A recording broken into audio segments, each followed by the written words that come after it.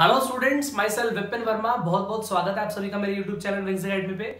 मेरे बच्चों, last lecture metre पे था, उसके एप्लीकेशन नंबर फर्स्ट देखी थी, जिसमें कि मैं एक अननोन रेजिस्टेंस की वैल्यू कैलकुलेट करवा सकता था और मैंने आपको पूरे मैकेनिज्म समझा दिया था बच्चे। और वो वीडियो जब तक आप नहीं देखेंगे, इस वीडियो को देखने का कोई बेनिफिट नहीं है, कोई बिल्कुल मजा नहीं आएगा आपको देखने में, ना आपको समझ में आएगा कुछ इतना खास। स्टार्ट कर रहा हूं बच्चे आज इसकी एप्लीकेशन नंबर 2, जो लास्ट एप्लीकेशन आपकी, जिसमें कि मैं अब दो अननोन रेजिस्टेंस की वैल्यू को कैलकुलेट करवाऊंगा बच्चों आपको। ठीक है, बहुत ध्यान से देखना। प्रॉमिस कर रहा हूं 90% टीचर ये बात नहीं बताते, सिर्फ फर्स्ट एप्लीकेशन बताते हैं। एप्लीकेशन नंबर 2 हम आपको बता रहे हैं, ध्यान से देखिएगा उसको, और बहुत इंपॉर्टेंट है, मजा आएगा आपको। मीटर पे जो साइड राइट बच्चे, ठीक है बच्चे।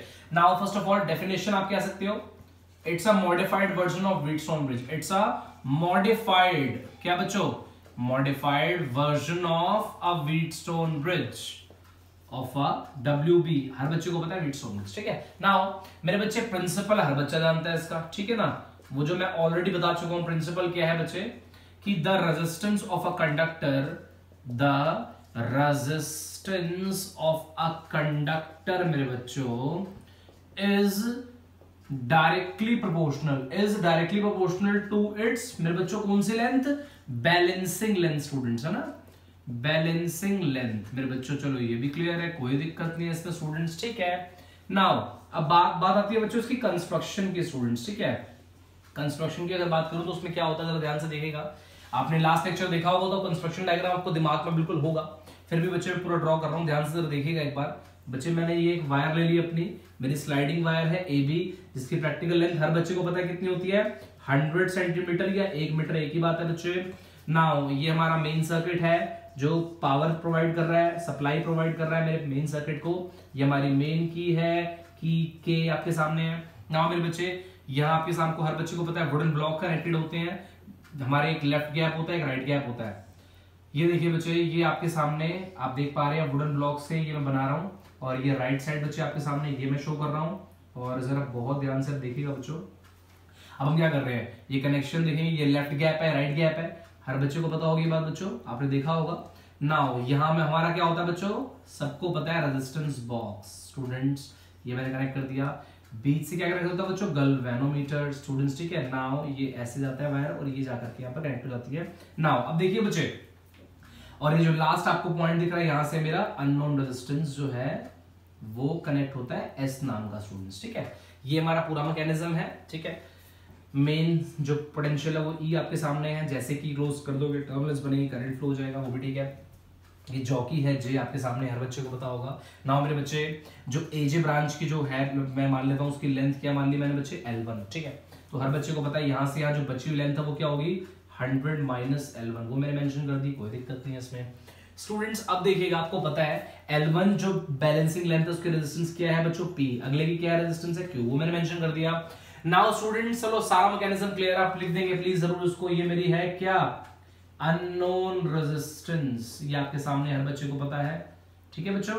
और ये वायर सबको पता है किसकी बनी होती है, मैग्नेनन की बनी होती है और कॉन्स्टेंटन की बनी होती है। ये मेरे बच्चे ध्यान रखिएगा, हर बच्चे को पता है कि ये इसकी क्यों बनी होती है, ताकि क्योंकि जब भी जॉकी को स्लाइड करते हैं इस वायर पे, तो वायर हीट होगी तो उसका टेम्परेचर वेरी करेगा, तो उसकी रेजिस्टेंस वेरी कर सकती है। इसलिए इसको बनाने का रीजन ये है क्योंकि इसका अल्फा बड़ा स्मॉल होता है, जिसकी वजह से टेम्परेचर वेरी करने से इसके रेजिस्टेंस पे कोई प्रैक्टिकली फर्क नहीं पड़ता और रेजिस्टेंस कांस्टेंट रहती है और रीडिंग भी एक्यूरेट आती है। मेरी ये खास बात थी, तो मुझे उम्मीद है आपको ये बात समझ में आ रही होगी। नाउ स्टूडेंट्स अब देखिए, एक साथ दो रेजिस्टेंस को कंपेयर करना है, ये मेरा एम है। तो बच्चों ध्यान से देखना हम करेंगे क्या, ये बड़ी काम की चीज आपके स्टूडेंट्स, बहुत इंपॉर्टेंट पॉइंट है, बहुत इंपॉर्टेंट पॉइंट है, ठीक है। नाउ अब देखिए, ये तो हमारा एक एक्चुअल जेन्युइन सर्किट है, ठीक है। ये अननोन रेजिस्टेंस S कनेक्टेड होता है। अब देखिए इसकी वर्किंग हम कैसे इसको आपको वो समझाएंगे। मैं क्या करूंगा, इनिशियली वी रिप्लेस क्या, resistance S by an unknown resistance by unknown resistance, कौन सा बच्चे, unknown resistance जो पहला जो मैं यूज करूंगा कौन सा, R1 से, ठीक है स्टूडेंट्स। ये रेजिस्टेंस R1, मतलब क्या करा मैंने, मैं S की जगह हटा करके, क्योंकि मुझे दो रेजिस्टेंस की अननोन रेजिस्टेंस की वैल्यू कंपेयर करनी है, तो 1 बाय 1 करूंगा ना। पहले अननोन रेजिस्टेंस R1 को लाया, मैं इसको उठा करके उसकी जगह R1 को लगा दिया, और यहां से देन बच्चे मैंने जॉकी को स्लाइड करा, तो मुझे बैलेंसिंग लेंथ क्या मिल गई, L1। देन बच्चे मैं क्या देखूंगा, देन बैलेंसिंग लेंथ क्या बच्चे, L1 is observed, then balancing length L1 is observed over the wire। मेरे बच्चे आप ये देख पा रहे हैं, ठीक है ना। तो इसका मतलब क्या है, then according to its principle it states that P proportional to what, L1 आपके सामने बच्चे है, ठीक है। सो अब हर बच्चे को पता है Q proportional कितना हो जाएगा बच्चे, 100 minus L1, ये भी ठीक है। जब मैं बच्चों दोनों को डिवाइड करूंगा तो आप क्या देख पाएंगे, P by Q is equal to what, L1 upon 100 minus L1, ठीक है। बट जो इसका P by Q is equal to R by S, और S की जगह मैंने क्या पुट करा है, R1, तो यहां पर मैं R1 लिख दूंगा। मुझे उम्मीद है आपको समझ में आ गया होगा बच्चे। इसे मानो इक्वेशन नंबर फर्स्ट और इसे मानो इक्वेशन नंबर सेकंड। सिंपली क्या करूंगा, ऑन कंपेयरिंग, है ना बच्चे, on comparing equation first and second मेरे बच्चों, we get क्या students, R by R dash is what मेरे बच्चे, इसको R1 माना ना, R1 मान लीजिए, L1 upon 100 minus L1, easy students. आपको R1 निकालना है तो निकाल दीजिए, कितना आसान है, 100 minus L1 upon L1 into what मेरे बच्चे, R, आपने निकाल दिया है। ये आप इसको इक्वेशन नंबर A मान लीजिए। मुझे उम्मीद है आपको बहुत अच्छे से मेरी बात समझ में आ गई होगी बच्चे। नाउ स्टूडेंट्स आगे देखिए, इतना सारा सब कुछ क्लियर हो गया। अब बिल्कुल सेम प्रोसीजर करूंगा। अब हम क्या करेंगे, हर बच्चे को पता है, अब मैं we replace unknown resistance S bye किससे बच्चों, R2। जब मैं करूंगा और मुझे बैलेंसिंग लेंथ उसके केस में बच्चों क्या मिल जाएगी, L2। समझ रहे हो बच्चों क्या कर रहा हूं मैं, अब उस R1 रेजिस्टेंस को निकाल दूंगा और उसकी जगह अनदर अननोन रेजिस्टेंस R2 जिसकी वैल्यू मुझे निकालनी है उसको इंसर्ट कर दूंगा। जैसे उसको इंसर्ट कर दूंगा बच्चे, तो वो बात मैंने सारी यहां पर लिख दी है, बिल्कुल सेम आपको लिखनी है चीज। तो अब आप क्या देखेंगे, जरा वो देखते हैं बच्चे कि P प्रोपोर्शनल टू बच्चों बैलेंसिंग लेंथ कौन सी मिलेगी, L2। तो P प्रोपोर्शनल टू L2 और Q proportional to 100 minus L2, ये भी इजी है बच्चे। तो क्या देखेंगे हम, P by Q is equal to L2 upon 100 minus L2, ये भी ठीक है। अब क्योंकि हम जानते हैं P by Q is equal to R by R2, obviously बच्चे, तो अगर मैं इन दोनों को कंपेयर कर दूंगा तो R by R2 की वैल्यू अब क्या मिल जाएगी बच्चों आपको, L2 अपॉन 100 माइनस L2, वही मैंने मेंशन कर दिया। तो अगर मैं यहां से R2 निकालूं तो वो क्या हो जाएगा बच्चों, 100 माइनस L2 अपॉन व्हाट मेरे बच्चे, L2 इंटू R, वो भी ठीक है। और बच्चों में फिर इसको क्या मान लूंगा, ये R2 मेरी वैल्यू है और ये मेरी हो जाएगी इक्वेशन नंबर बी। ठीक है स्टूडेंट्स, इक्वेशन नंबर ए आपको पता है, इक्वेशन नंबर बी आपको पता है। सिंपली ए और बी को आप डिवाइड कर देंगे और उसके बाद डायरेक्टली आपका आंसर आ जाएगा। फटाफट से देखिए बच्चों, मैं करके दिखा रहा हूं ये चीज आपको। मुझे उम्मीद है आप लोगों ने सब नोट डाउन कर लिया होगा। ध्यान से बच्चों एक स्टेप देखना वीडियो का, तब भी आपको ये वीडियो समझ में आएगी, वीडियो उसका बेनिफिट होगा आपको। प्लीज ध्यान से देखिए स्टूडेंट्स, मैं इतना सारा रब कर रहा हूं और जब बच्चों आप डिवाइड कर दोगे, मैं लिख रहा हूं बच्चों ऑन डिवाइडिंग मेरे बच्चों किसको, equation A bye B we get मेरे बच्चों। जब आप डिवाइड करोगे देखना बच्चों, R1 बाय R2 जब आप डिवाइड कर देंगे तो आप क्या देखेंगे बच्चों, क्या आपको ऑब्जर्व हो रहा होगा, हाँ जी, L1 बाय L2 और ये कितना हो जाएगा बच्चों, 100 minus L2 upon 100 minus L1 मेरे बच्चों। ये आपको एक प्रॉपर वैल्यू नजर आ जाएगी, जो स्टूडेंट्स में हमेशा यहां पर देख पा रहा हूं, जो यहां बहुत इंपॉर्टेंट तरीके से जो मेरे लिए काम की चीज आपको नजर आ रही है।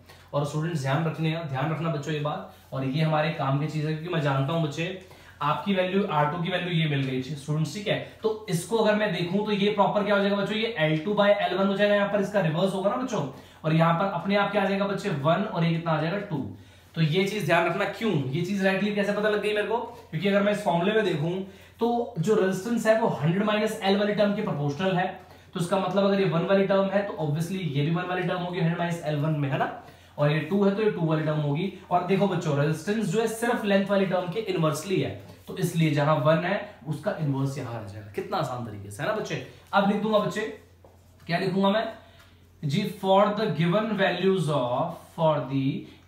वैल्यूज ऑफ मेरे बच्चे किस किस की, हाँ जी, L1 and L2 we can what मेरे बच्चे, simply calculate value of are and are dash या R1 एंड R2, कैलकुलेट या कंपेयर, मेरे बच्चे एक ही बात है, ये बात ध्यान रखिएगा। तो बच्चे आपने देखा कैसे मैंने इस पूरी वीडियो में आपको दो अननोन रेजिस्टेंस की रेजिस्टेंसेस को कंपेयर करवा दिया, और मुझे उम्मीद है आपको ये लेक्चर मेरा बहुत अच्छे से समझ में आ गया होगा बच्चे।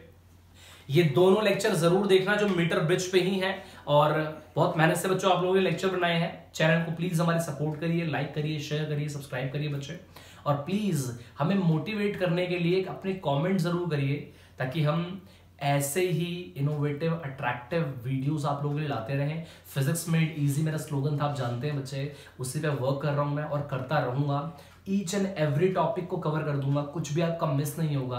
प्रॉमिस करिए आप लोग भी हमारी वीडियोस मिस नहीं करेंगे, शेयर करेंगे, ताकि हमें ऐसे ही मोटिवेशनल वीडियो बनाने का मोटिवेशन मिलता रहे बच्चों। और नेक्स्ट वीडियो में आप लोगों से मिलता हूँ। Thank you so much.